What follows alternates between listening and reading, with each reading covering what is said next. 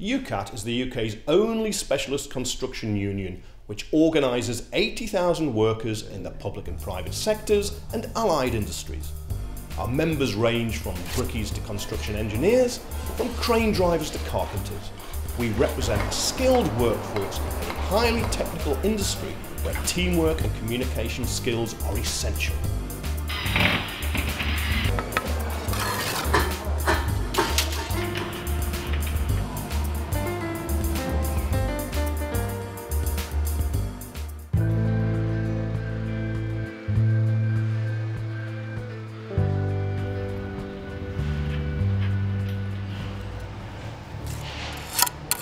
Construction workers basically make the country go along. They build the houses, they maintain them. The whole infrastructure of the whole country is built around construction workers. Without the construction industry, the country can't work. You need the construction industry because we need the offices, we need the housing. Everything in this country basically relies on construction. It's always been said that one job in construction creates 3 additional jobs within the economy, grows the economy, grows people's opportunities, gives apprenticeships out, and equally as importantly, if not more importantly, it puts people back in homes that they've not got. You take away construction, there's not much left of the fabric of society. It's everything. It should be classed as the most important industry in the country. If we go on the moon, the first people there will be construction workers to build the pods. But what I'm trying to say to you is, so the only thing they can do to us then is keep us fragmented so we can't organise. UCATT operates at all levels of the construction industry. It represents workers' interests at the highest level, including national health and safety forums, negotiating and skills bodies. On the shop floor, it has shop stewards, conveners, health and safety reps and union learning reps. The main contractor, in my opinion, should be employing the worker. If you subcontract the worker out and it's subbed and subbed again, it's passing on the responsibilities. The issue of holiday pay, the issue of travel time, the issue of health and safety, the issue of employment rights. Many construction workers who are both self-employed aren't aware that they've got all these rights, the same as directly employed construction workers, and that is the message that we've got to get across. There are hundreds of thousands of building workers every year who will never be members of a pension scheme and who will never properly be able to draw on benefits for the future or for their family because they've been bogusly labelled self-employed. And the itinerant nature of the industry, they could be working in, for example, here, Durham 1 month and in Middlesbrough the next. Policies and terms and conditions change all the time with every job you go into. So what may have been relevant in one job may not be in another job. So the fact that you've got officials and reps out there being active, trying to help people is a lot more beneficial to make sure that an individual keep their job for longer. UCATT campaigns on many issues from holiday pay, canteen facilities and increased pensions to challenging gang masters and false self-employment. But UCATT's work to protect its members' health and safety is the most important issue in Britain's most dangerous industry.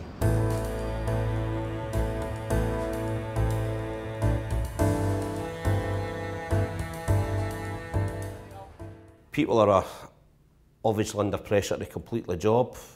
They'll be under pressure to take shortcuts when they shouldn't be taking shortcuts, and that's one of the reasons that obviously working with UCATT as a convener on site, we represent the guys and say, no, you don't do that. If a manager tells you or a supervisor tells you to do something which is unsafe, no matter how much pressure they put on you, there's always somebody there, and UCATT are a great example of that, to protect you. Everybody's trying to cut money. So therefore, if something needs scaffolding, but the company may believe they can do it off a ladder, they'll want you to do it off a ladder.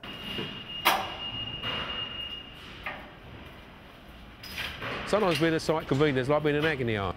You get everyone's problems coming towards you, whether it's to do with work, unions and what, you seem to be the person they all come to talk to when they've got a problem. It's a proven fact that by having someone like myself on this site, it's brought down injuries, deaths. There's not been a death on this project. There certainly hasn't been a life-threatening injury on this project. Construction operatives have got the macho image. They don't want to talk to people. They'll not admit to breaking down and crying. So people will work on when they shouldn't be at work. You work in some horrendous conditions, heavy rain, cold, and it's stressful.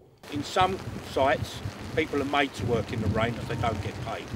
On this site, we tell them they must come out of the rain. It's unsafe. The guys are then told to go into the canteen or do something inside. We don't allow people, certainly scaffolders, steel fixers, to work in the rain. They're told to wait in the canteen, and they're also paid on this site if they're actually rained off. People obviously need to earn money, so they'll come to work when they shouldn't be coming to work. That's all, not just a physical toll, that's got a mental toll on them. The last thing you probably want on your record is the stigma of them having a mental breakdown, then coming back to work again. Because people, no matter whether it's right or wrong, will look at you in a different way. Management's footprint in our health and safety is absolutely massive, and it's not a positive one. It's often a negative one, and we need to be able to work and communicate that. The employer has key obligations. They will often push it, particularly, you know, if they can bully you, harass you to do the job, they'll get away with it. If members know what the rights are, it's having and being empowered to refuse that part of the job that's dangerous. One of the easiest things is often to say, well, if you want me to do it, can you put it in writing? Because they don't want to start a paper trail, because they want to try and use our ignorance or our fear to get the job done. What we'd like you to do is just identify what are the key issues you're facing at the workplace at the moment. A range of different sectors, private sector, housing, people with a wealth of experience. Some of these things never go away. You know, you can drop into this industry at any time in history and the same issues were probably around at that time. Want you to identify what you think are the top 10 health and safety challenges or issues that you face. So have a general discussion, but then filter it down. What are the top 10 things that you're facing and you're dealing with? And how would you describe, on the last question, your dealings with employer on things like health, safety and welfare? Just give us a general roundup. On occupational health, sickness, absence, and also on environmental matters. Procedures that are enforced. Yeah. You said documentation, isn't it? Yeah. Documented, yeah. Yeah. You need access to all the documentation. And access, yeah. In the real world comes to mind, doesn't it? In the real world, people die. You know? Let's go to a world where people don't die and make that real. Anything else? Unfortunately, I was diagnosed as having pleural plaques recently.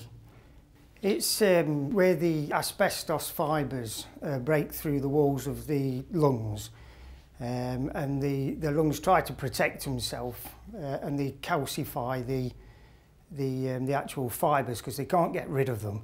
So they just calcify them, so the lungs become scarred. Some employees went to remove a ceiling, were notified that the ceiling was negative, that it didn't contain any asbestos. Actually then took down the ceiling, and then 2 days later on were notified by the employer, obviously, that the ceiling was actually positive, it did actually contain asbestos. That in that situation it was representing the members, making sure they notified their doctor, and then consulting with the employer so that it doesn't happen again. UCATT offers a free phone employment advice service for matters inside and outside the workplace. If members are wrongly dismissed, have problems with wages, or are injured at work, we employ specialist union lawyers to give free legal advice and representation. Much easier if you do what you can do to make sure that we have the evidence to win our cases.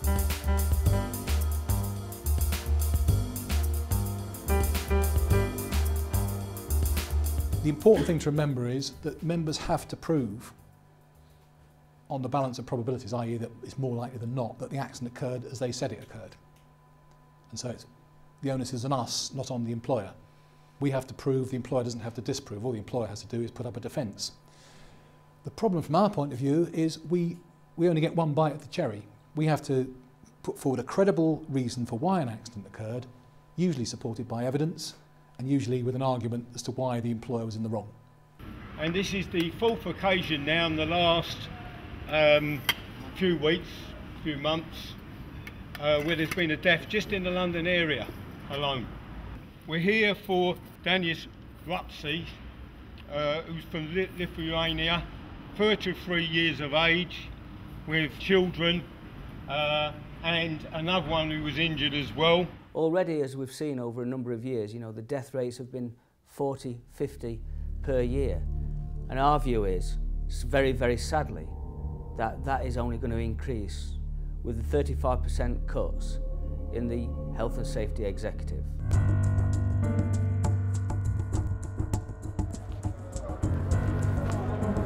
UCATT is an internationalist union which offers practical solidarity to workers in other countries who need our help. UCATT leaders recently visited Qatar to expose the plight of exploited construction workers.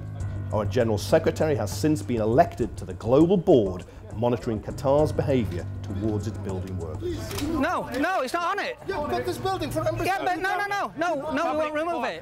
You don't have any permission from... No, it doesn't matter. It's a public footpath. Call the police. World champions at killing workers. Embassy bit in. Yeah, get that embassy bit in, yeah. Qataris, world champions at killing workers. Today is about how Qataris are treating migrant labour in their country. 600 workers killed last year, migrant labour. The appalling living conditions that they're forced to live in, and they're working under a kafala system, which is bonded labour. So they can't escape the country. It's an outrage, it's modern day slavery. We're here to tell them to stop killing workers.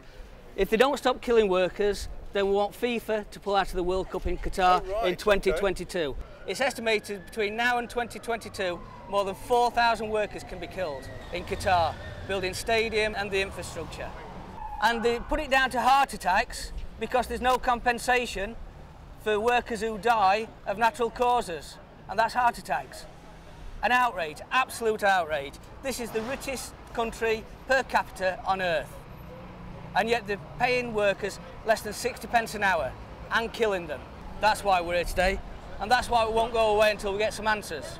This is a very, very important day, Workers' Memorial Day, where we come together to remember the 42 construction workers that have been killed on our sites this year.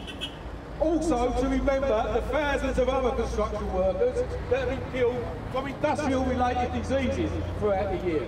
As Terry rightly says, 42 construction workers killed in this country. Thousands die from diseases.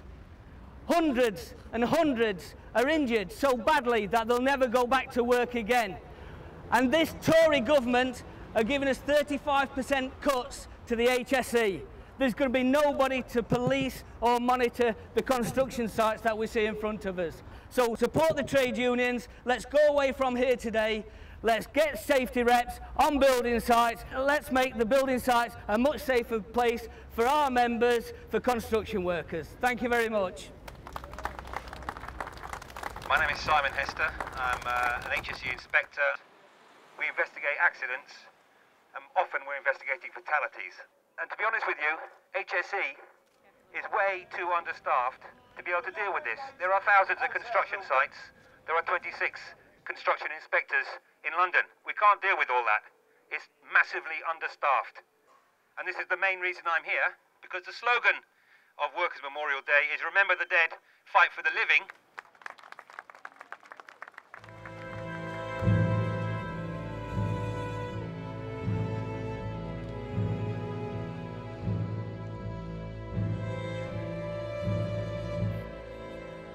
UCATT is a democratic, member-led union. The General Secretary is elected every 5 years by the union's members. UCATT is divided into 9 regions, and the members in each region elect one person to sit on the union's lay executive council, which is responsible for the day-to-day running of the union, and the General Council, the union's appeals body. Every 2 years, UCATT holds a national delegate policy-making conference.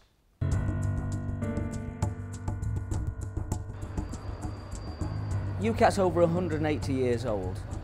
It's an amalgamation of craft unions, so we've got deep history that all of us should be very, very proud of. Our officials work out of the regions. The officials are nearly all ex-construction workers. We have a regional secretary in each of the regions. We have a lay executive.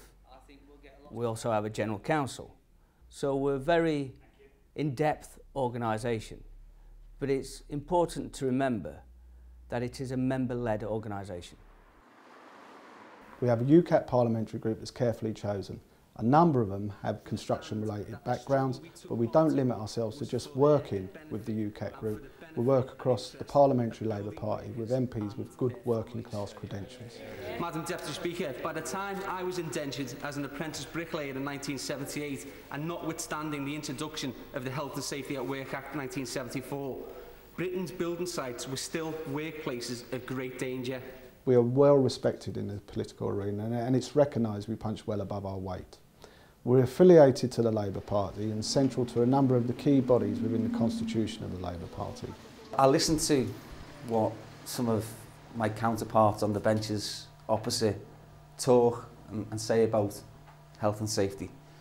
And I think to myself, it's very unlikely that any of the Bullingdon boys' children are going to end up on Britain's building sites. My lad's an apprentice electrician and very proud that he's taken that up. It's a great trade, and he's doing his best at the moment in difficult circumstances. If you're Labour, then we want Labour councillors, we want Labour MPs, and we want Labour MEPs, right? And Labour people will do a better job than the other lot, whoever the other lot are, at every level. UCATT has political influence through MPs and MEPs who argue the union's case. We are affiliated to the Labour Party and have a seat on the party's National Executive Committee.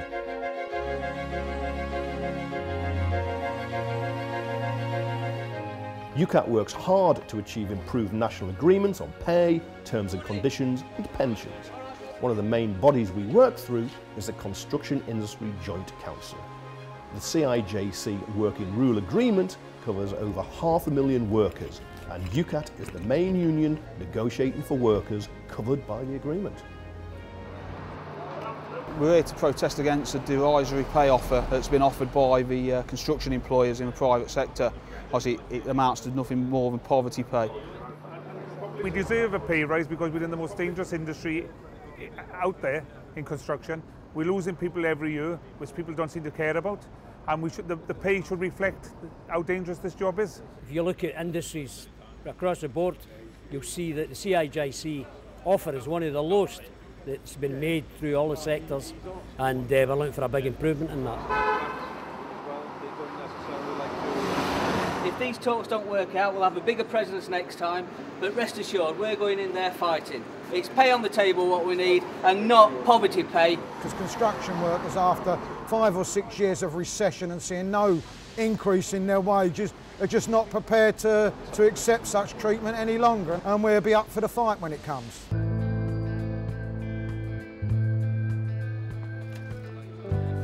In 2009, the Information Commissioner's Office, the ICO, exposed details of a blacklisting operation run by a company called the Consulting Association. This company collated files on thousands of construction workers and sold the information to 44 construction companies. Many of these workers had their lives ruined, unable to find employment in the construction industry, blacklisted for their trade union activities or for raising health and safety concerns. We're picketing this site to protest and highlight the McAlpine's involvement in the blacklisting of construction workers. So we've come down today, 20th of November, National Blacklisting Day, where we all protest up and down the country, different sites. This is going to culminate in a lobby of Parliament today, where we're going to address the MPs and ask them to review the way construction is operating at the moment.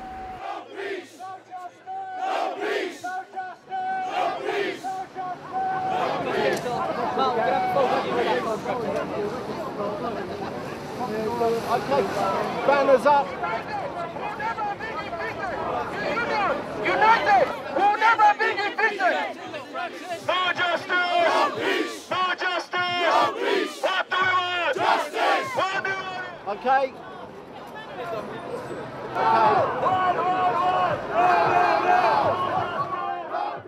I then had to go to Parliament, and there was a meeting in one of the committee rooms there where I was sat alongside Chuka Umuna,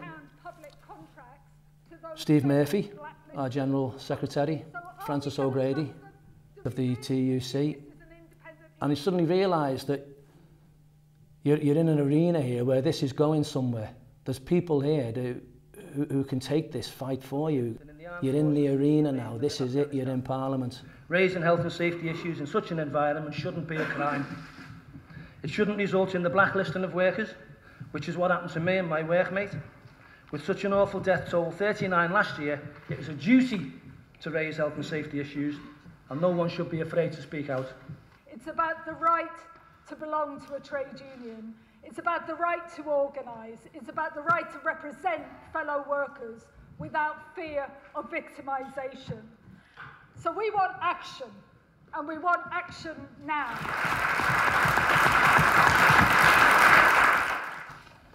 And you know, I'm proud of my members who've been campaigning against blacklisting throughout the UK today. I also say that I'm delighted to announce that this week, we, UCATT, have commenced legal proceedings against the companies involved in blacklisting for misuse of private information and a breach of confidence. But colleagues, comrades, we haven't stopped there. You all know the names of the rats who fed the information into the Consulting Association. They destroyed thousands of workers' lives. Well, today, I'm telling those individuals, you can run, but you can't hide. Mark my words, we are coming for you.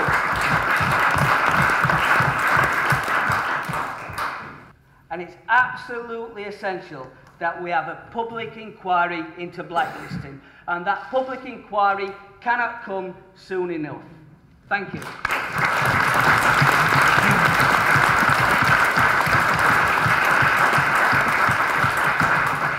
This evil practice that has led to family breakdown, personal breakdown, financial ruin, suicide, illness, you name it, this impacts the lives of ordinary people, and I will support in any way I can and do whatever it takes. I'm blacklisted now. There's no more they can do to me. So wherever they raise their heads, they'll find me and my colleagues ready to challenge them and face them down. The Shrewsbury Pickets, again, another incredibly important event that took place when we, along with other trade union leaders, delivered a petition to number 10 Downing Street. Have you seen the Christmas cavalry? The reason behind the petition is because obviously the papers won't be released by the government of what actually happened during the strike and why the Shrewsbury Pickets were actually arrested and imprisoned. The truth won't come out, and the reason that the government is saying that it won't come out is that it's state security. I mean, this happened 40 years ago, and the government is still saying they won't release the papers because of state security. What we're saying is, collectively, that those papers must be released and we must see the truth. UCATT is still fighting a 40-year campaign for justice for the 24 Shrewsbury Pickets, wrongly arrested 6 months after the successful 1972 building workers' strike, with UCATT member Des Warren and Ricky Tomlinson, star of TV's Royal Family, jailed for 3 years and 2 years respectively on conspiracy charges. In December 2013, 100,000 signatures were handed in to Downing Street calling for the government to release papers relating to the case. And I'm pleased to say that UCATT again played a role in that, and we got lots of signatures on that petition. But of course what that petition did, it created a parliamentary debate, and so it was aired in Parliament. We now know more than ever before about the political, judicial, media and police manipulation that scarred the working lives of 24 ordinary men, wrongly convicted on trumped-up charges, with 6 of them unjustly jailed. It's very interesting to see there are no less than 34 members of the Labour Party present today. And trade unions, the honourable member says, thank him for that helpful intervention. So it's quite clear that old Labour is still alive and well, and in some respects seeking both to justify and to romanticise mob rule and violence and intimidation. Do what you do, but do it well. Say it again, Johnny. Do what you do, but do it well, because we are, Shrewsbury 24 are.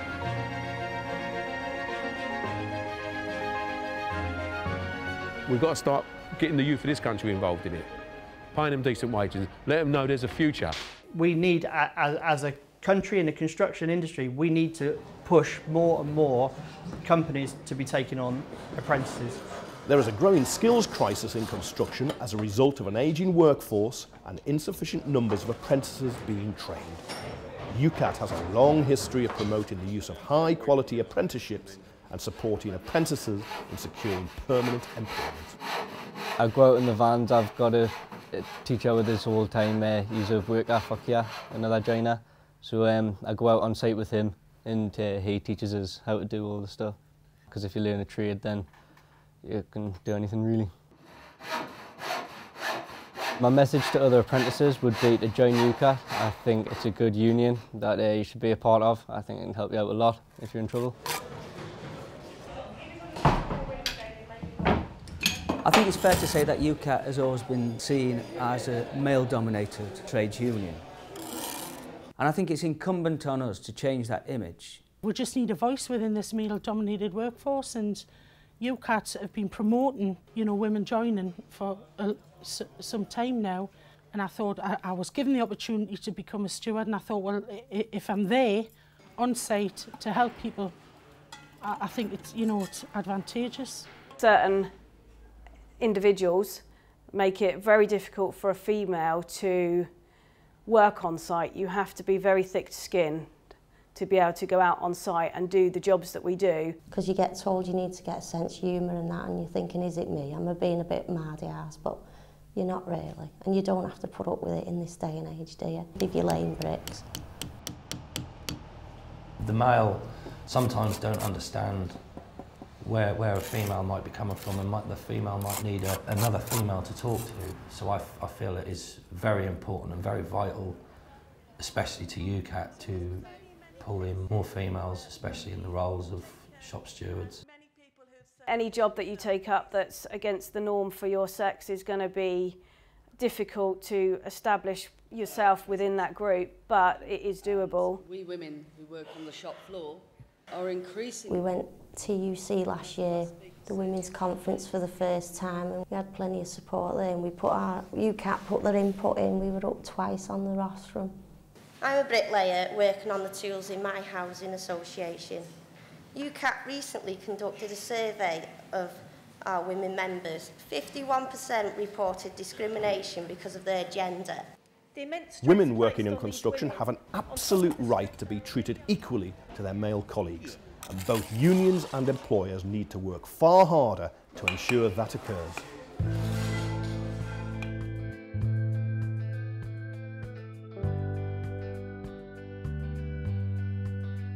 UCATT has been part and parcel of opening learning centres around the country, and indeed I opened one myself in North Tyneside with the TUC. And again, this offers something not only to our members but also to the community. I am from the local community and I come to use this facility down the road from where I live, because I think a lot of people get rejected. Well, they feel rejected, but like I've gone the way I feel, but when I found out about these situations, these facilities, you've got to have them to work together, and it gives you more confidence to look for a job. UCATT is proud of its tradition of promoting and supporting lifelong learning, training and skills. Learning can transform the lives of working people, and we are committed to creating opportunities and breaking down barriers to help our members gain new skills and qualifications. We have 2 union learning reps, me being one of those and Ian Lapsley being the other one, who looks after the learning centre. I help to guide people towards training that they request, and look for training that's available, that's free really. English, maths, computers. Union learning reps very often have access to information that would never come for whatever reason, and with no disrespect to a manager. We work in partnership with UCATT and Union Learn in this very room, where the learners can come in, take part in the session but also use the ICT facilities. We've started off with the workforce having IT courses because we found that the tradesmen were computer illiterate, and the way that everything is moving, IT is becoming a big factor within day-to-day life. Knowledge is power, and the more knowledge you can suck in, the better. So it's important, because there's a lot of stuff that I don't know, being a full-time rep, that I need to know, and I could do with knowing for future. Of course, it's important that UCATT continues to recruit members and retain the members that it's got. Without members, we don't have a union. Without a union, the members don't have the support and representation that they vitally need. And I'm proud to say that over 1,200 people have actually joined UCATT through me being here, giving them membership forms and getting them to sign up. Well, the benefits of being a UCATT member is obviously being a member of a large organisation, a very good organisation, that is out there fighting for the rights of every construction worker in the UK. There's a lot of things that the union can do for you. You've got the backing, you've got people behind you with the knowledge that if you do have issues and things, they're only at the end of the phone. Because I'm in UCATT, I know that if I've got a problem at work, then I've got some protection. I know that there's people that can help us out. UCATT are really supportive. We're trying to get on top of everything with health and safety. I'm looking to go into health and safety rep to bring more women into the industry. I didn't realise until I joined UCATT how much help as a female I can get. If you're unhappy with the situation that you're put in at work, you could quite easily make that phone call, get yourself out of that situation. Oh, they help you out with a lot of things like tax returns and just general things on site. If you've got a problem and you need help, they're always good to contact them and they help out. It's a must that people are in a trade union, and I'm going to say UCATT is the union to be in. There's a slogan, UCATT's got you covered. You are well covered, well represented as a UCATT member. UCATT regards its membership as an extended family that should be supported in every way possible. We are the UK's only union specialising in construction. Whatever the problem you encounter at work, we're here to help. We've got you covered.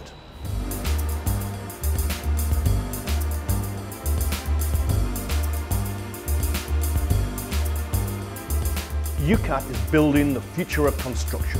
Let's go forward in solidarity.